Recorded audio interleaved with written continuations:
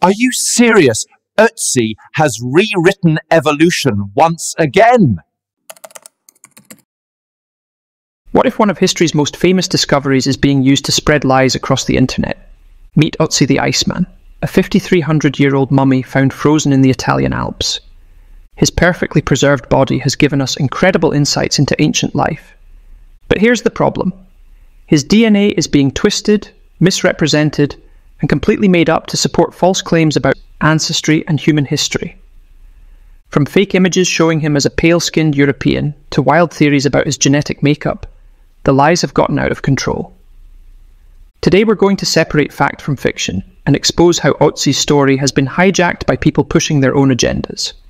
By the end of this video, you'll know exactly what the science actually says and why it matters for all of us. Let's dive in. Let's start with who Ötzi really was and how he was discovered. In September 1991, two German hikers were walking through the Ötztal Alps between Austria and Italy. They spotted something brown sticking out of the melting ice. At first they thought it was just another unfortunate modern hiker who had died in the mountains. But when researchers arrived, they realized they had stumbled upon something extraordinary. This wasn't a recent death. This was a perfectly preserved human from over 5,000 years ago. The ice had acted like a natural freezer, keeping his body, clothes and tools intact. Scientists named him Ötzi after the valley where he was found. Radiocarbon dating placed his death between 3350 and 315 BC, during what we call the Copper Age. This was after farming had spread to Europe from the Middle East, but before the major migrations from the steppes of Russia and Ukraine. Think of it as a snapshot of European life at a very specific moment in history. But here's where the problems begin. Almost immediately after his discovery, people started making up stories about what Ötzi looked like and where he came from. Early reconstructions showed him as a typical European man with pale skin and a full head of hair. Museums and documentaries ran with this image for decades. The problem is, this image was based on assumptions, not science. In 2023, scientists completed the most detailed analysis of Ötzi's DNA ever conducted. What they found completely contradicted the popular image.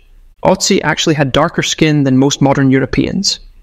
He was also likely bald or nearly bald when he died, suffering from male pattern baldness. This might seem like a small detail, but it reveals a much bigger problem. People were projecting modern European features onto ancient people without any scientific basis. But the appearance myths are just the tip of the iceberg. The really dangerous lies involve his genetic ancestry. One of the biggest false claims is that Ötzi had significant ancestry from steppe herders. These were nomadic peoples from the grasslands north of the Black Sea, who migrated into Europe starting around 3000 BC. They brought with them new technologies, languages, and genes that would reshape European populations. The problem is, Ötzi died before these migrations even began. Yet somehow the myth spread that he was connected to these steppe peoples. Early genetic studies with limited technology seemed to suggest some steppe ancestry. But these results were wrong. They were artifacts of contamination and technological limitations. The 2023 high-coverage genome study definitively proved that Ötzi had virtually no steppe ancestry. Instead, his DNA shows he was overwhelmingly descended from Neolithic farmers who had migrated from Anatolia. These farmers had spread across Europe thousands of years before the steppe migrations. Ötzi also had some ancestry from earlier European hunter-gatherers, but this was a minor component. So why does this matter? Because people are using the false steppe connection to make claims about Indo-European languages and cultures. Indo-European is a language family that includes most European languages today, as well as many languages in Iran and India. Many linguists believe these languages spread with the steppe migrations. By falsely linking Ötzi to steppe peoples, some people try to push back the timeline of Indo-European presence in Europe. But the science is clear. Ötzi represents a pre-Indo-European population. Another major category of misinformation involves haplogroups. Haplogroups are branches of the human family tree based on mutations in DNA passed down through either the maternal or paternal line.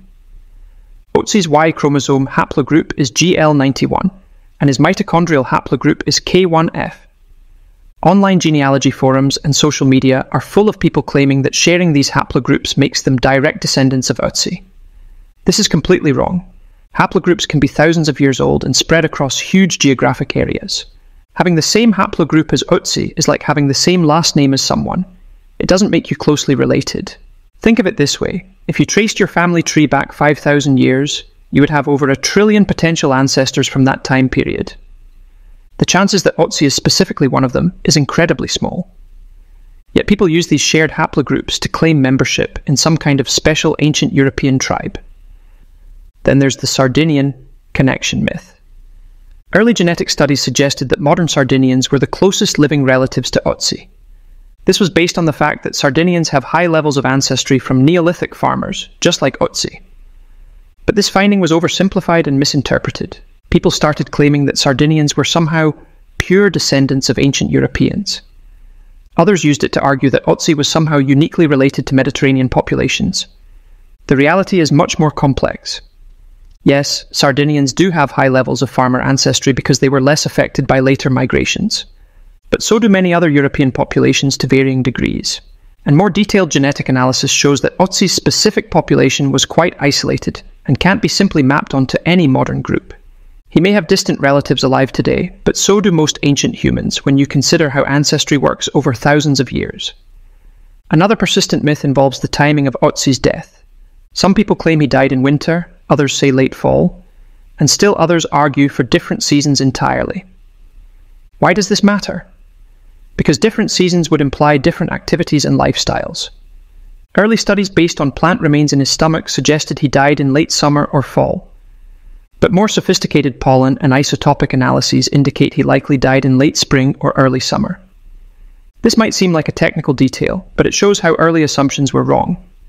It also demonstrates how complex alpine environments make preservation and analysis difficult. Some people have even tried to claim Ötzi lived in completely different time periods. A few fringe theories place him thousands of years earlier, during the height of the Ice Age. Others try to make him much younger, from the Bronze or Iron Ages. These claims ignore the extensive radiocarbon dating that has been done on Ötzi's remains.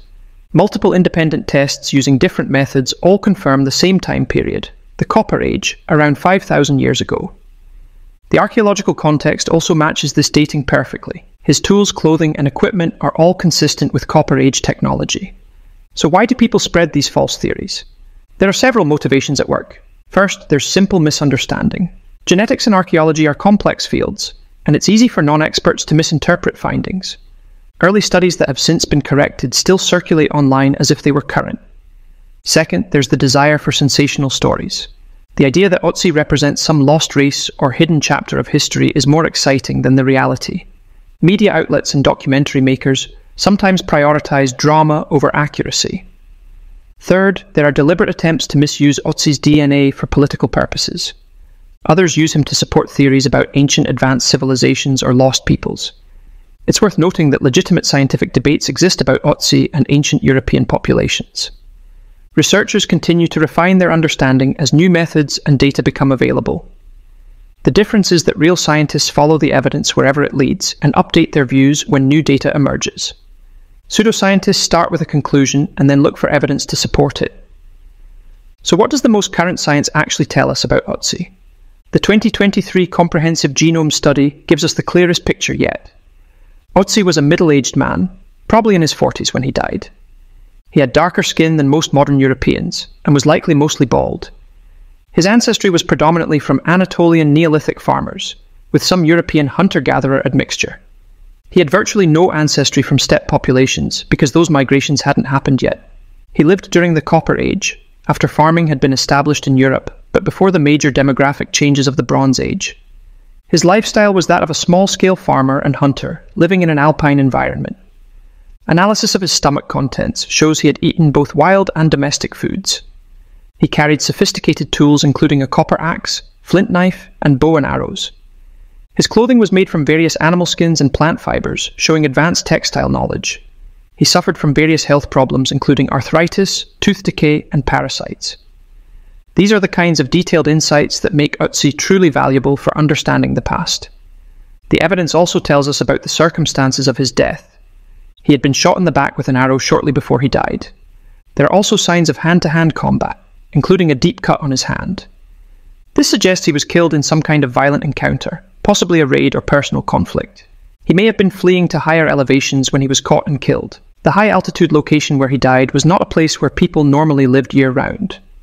This gives us insights into the social conflicts and violence that were part of life 5,000 years ago.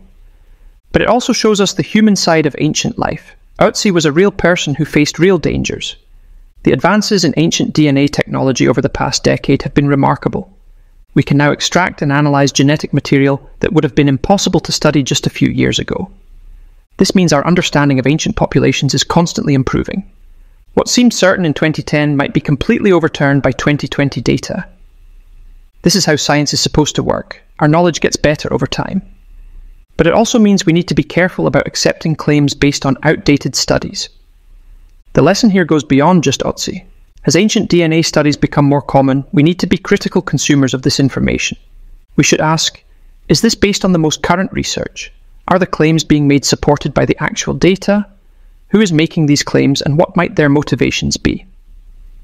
This is especially important because ancient DNA studies often get media attention and can influence public understanding of history and identity. The real Ötzi is far more interesting than any of the myths about him. He gives us a unique window into life in ancient Europe at a crucial time in human history. His story shows us how people lived, what they ate, how they dressed, and even how they died thousands of years ago. But his greatest value might be as a lesson in scientific literacy. The myths and lies about Ötzi's DNA show us how easily scientific information can be distorted. They remind us to be skeptical of sensational claims and to seek out the most current research. Most importantly, they show us that the truth about human history is complex. The next time you see a claim about ancient DNA or prehistoric populations, remember Ötzi. Ask yourself, is this based on solid science or wishful thinking? If you found this video helpful, give it a like and subscribe for more content debunking historical myths. Leave a comment telling me what other historical mysteries you'd like to see explored. And remember, the truth is always more interesting than the lies. Thanks for watching, and I'll see you in the next video.